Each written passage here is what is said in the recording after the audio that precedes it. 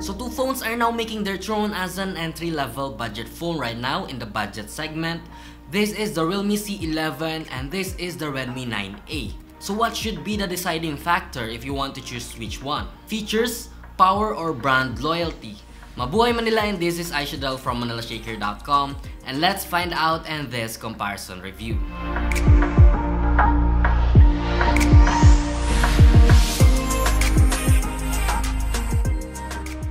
As you might be aware, they are both a budget phone under 5,000 pesos. Realme C11 for 4,990 and Redmi 9A for 4,690. At this 300 peso difference, what you will get or what you will not get. Design is subjective. They both have these straight lines and the texture is the same, all plastic but with extra grip and less prone to fingerprints. The Realme C11 camera module is larger compared to the Redmi 9A. Camera bump on Redmi 9A is a little bit larger, but that's not a big deal. They both have the same weight and both can expand their memory. When it comes to buttons and ports, they nearly have the same placements. The only difference is the headphone jack of Redmi 9A is located up top. On the front, they both have dewdrop notches housing a 5 megapixel front cam. And talking about the front, we have the same specifications here with the tiny little differences. 6.5-inch IPS LCD with 720p resolution with 40 pixel higher on Redmi 9A compared to Realme C11.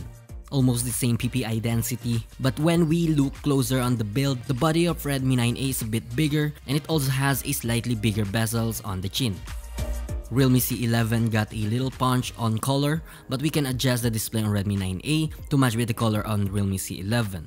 And we noticed the Redmi 9A screen is slightly sharper, probably because it has more pixels than Realme C11.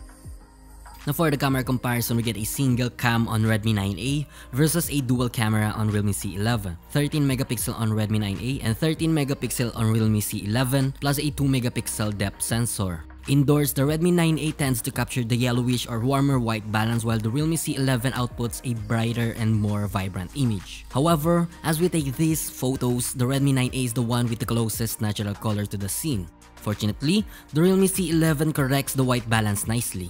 Now outdoors, Redmi 9A got a nice and brighter image. It has more details but tend to have a color leak or blown out highlights. While the Realme C11 got great exposure to the sky but shadows remove other details. Next shot, in normal mode, Realme C11 outputs sharper image but Redmi 9A got brighter image, and turning on HDR we got different result. Again, the shadows on the Redmi 9A are lifted, then the highlights are slightly blown out while the Realme C11 gets a balanced exposure, however, sharpness goes to the Redmi 9A. This is probably due to the version of MIUI 12 since the Redmi phones we tested running the MIUI 11 tend to have a softer image. And we're excited to try this phone in the future and see if it is definitely due to the update. Now the depth sensor, which Redmi 9A doesn't have it, well, even artificial bokeh, Realme C11 still wins because of the help of the depth sensor. Also, it has blur adjustments before you capture.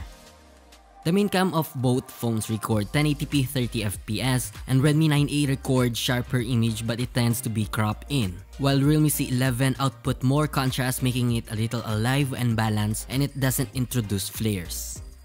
Switching to the front, they both have 5 megapixel selfie shooter. Color reproduction is okay. Realme C11 produce brighter skin tone, and the problem for Redmi 9A, its portrait mode don't have beauty enhancement. Now switching to normal shooting mode, Redmi 9A tends to be claustrophobic. It also in color tone temperature, and Redmi 9A produce sharper photo than Realme C11, but both have deeper contrast which gives depth to the image. They both shoot a decent 1080p 30fps video quality. They have nearly the same color reproduction and exposure behavior, but the skin tone still goes to Redmi 9A, though it appears closer and Realme C11 is wider.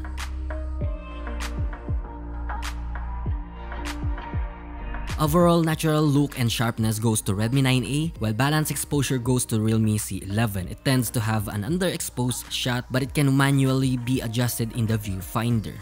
Now heading to their performance, well, they are not the most powerful budget phone out on the market, but comparing these two devices alone, we can say that Realme C11 has more processing power.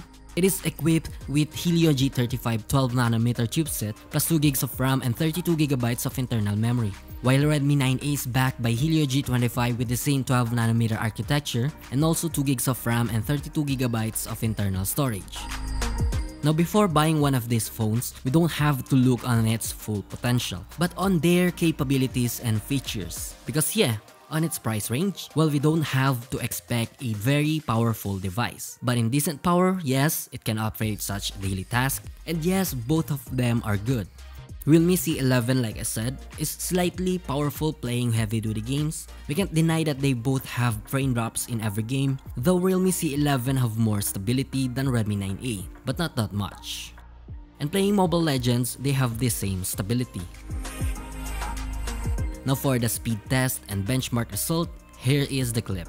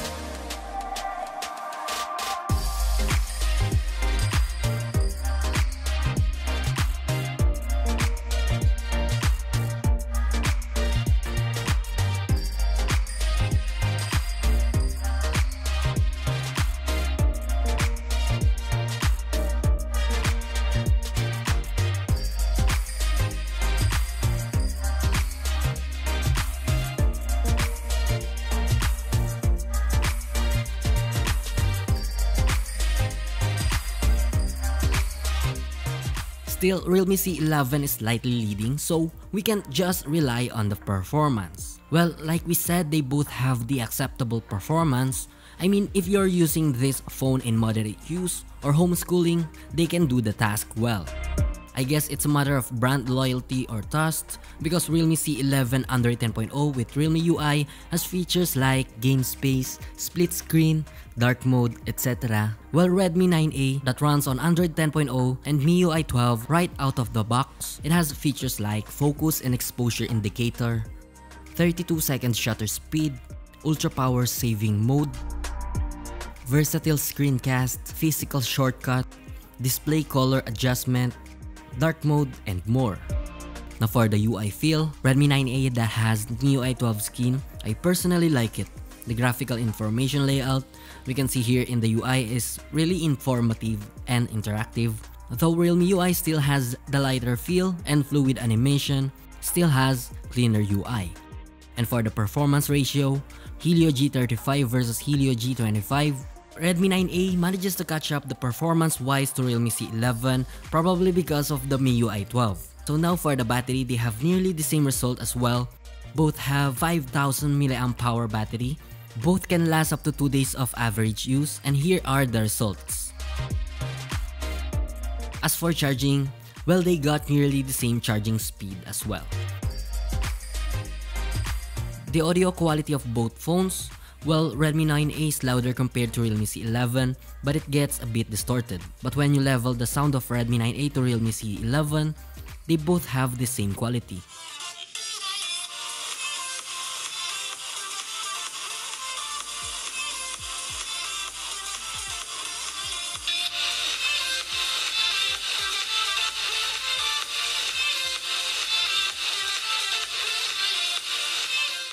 At the end of the day, at a price range below 5,000 pesos, both are bang for the buck.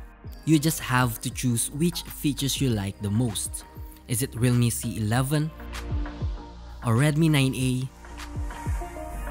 Performance-wise, Realme C11 has more processing power but not that much of a difference.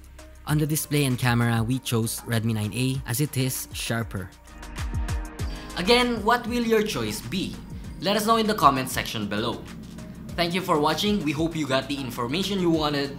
We will do a little giveaway real soon because we are reaching 100,000 subs. So subscribe now and ring the bell to be notified about this promo. Also, don't forget to visit manilashaker.com for more tech news, reviews, and comparison of the latest device.